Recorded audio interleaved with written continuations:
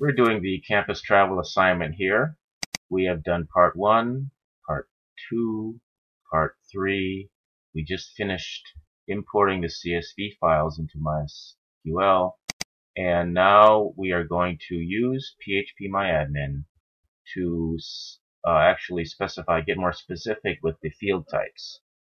We have our agent table here, and we need to set the agent ID to an auto increment field. We have to make sure that it's an integer, not size limited. We have to make sure it's set to a primary key.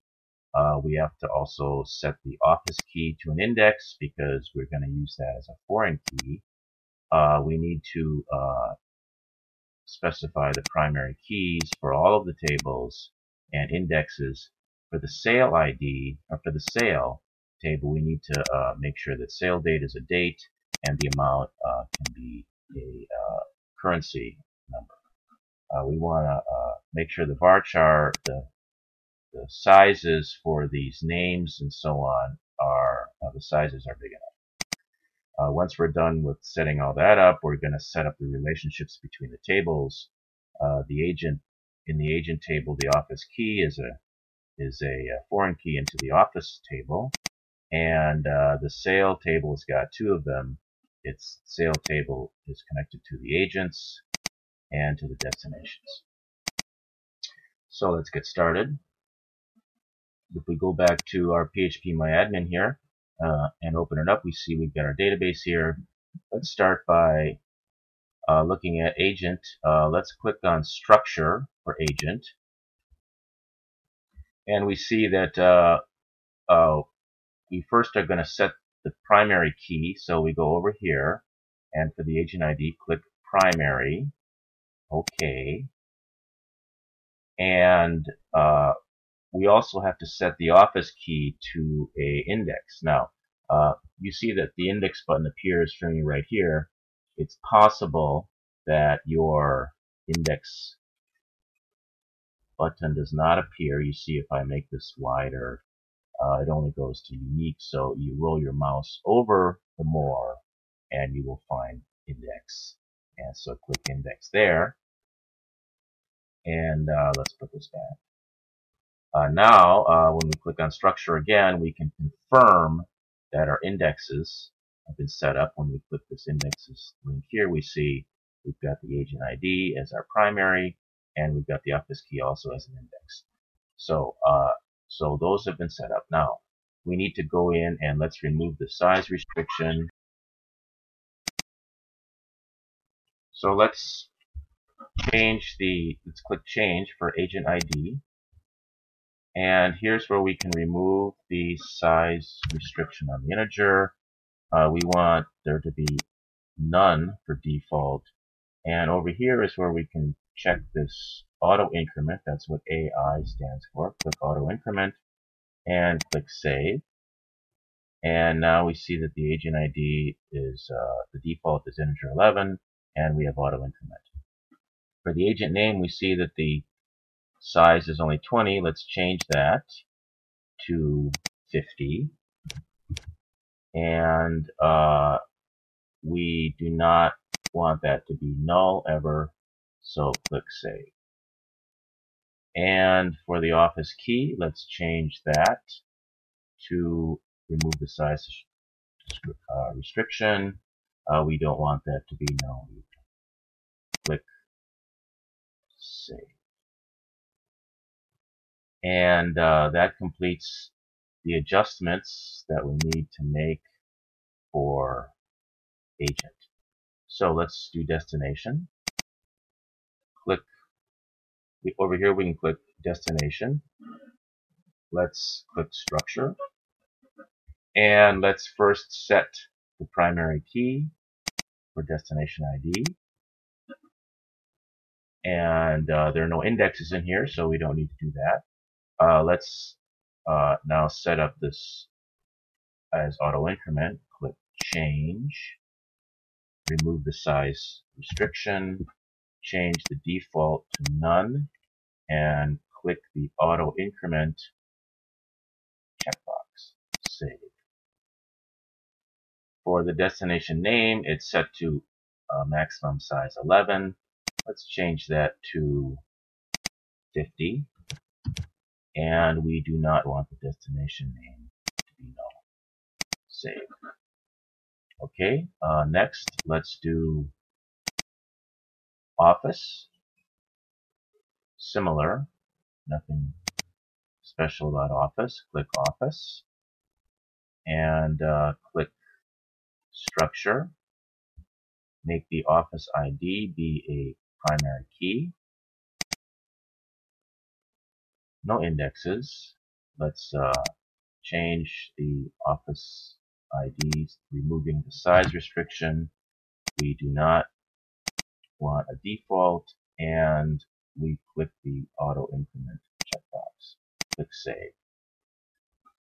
For the office location, let's increase the size of that to 50, and let's not allow a null location name.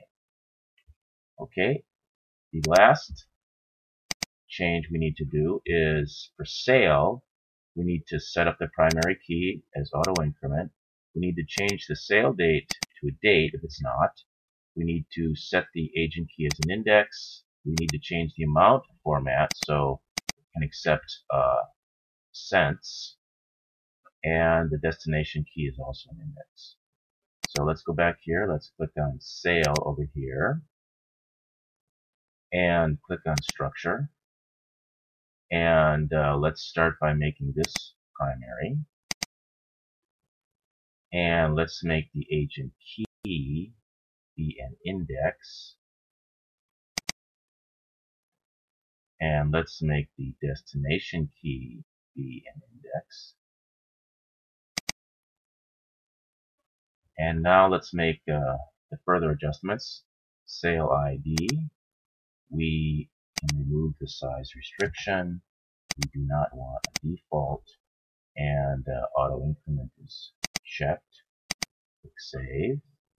Sale ID is still a variable character string, so let's change that.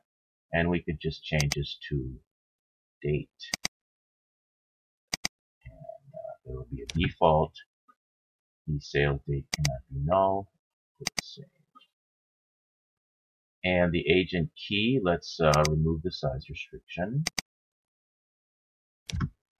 And I suppose there can be a sale without an agent, so let's leave null. Okay. And for the amount, it's an integer. It's a 4-digit integer. Let's change that to a decimal that is 11 characters, 11 digits, and 2 decimal places. So that's 11, comma 2. And let's say that we do not want a null amount. So click Save. So now amount decimal comma 2. And for the destination key, let's click Change. And we can remove the size restriction. And I guess we can have a sale without a destination. So let's just click Save. And so now we see that all of the fields are set up, the types are set up. If we click Structure again and click on Indexes, we see that we have the 3 indexes set up. So that looks like that's set up. What's the last step we need to do is we need to set up the relationships. The agent's office key is connected to the office ID. And sale, we're going to do agents and destinations. So click on, let's go to agent and click on structure. And down below the list of fields, down below this line here, there's this link relation view right here next to print view. Click relation view. And the second field here, this office key, click down on that and find office ID. And we can leave the constraint name blank because it will fill one in. And we want to restrict deletes. On updates, we want to cascade the updates. If the office ID the office ID should change, we want those updates to cancel. So let's save that. And let's go to Sale and click on Structure. And down below, click on Relation View. And leave the sale ID alone. For agent key, set that to agent ID. And we can cascade updates. And for destination key, set that to destination ID, and we also want to cascade updates. And now we can click Save. And so now all of the relationships have been set up. The field types are set. So we are done with part 5.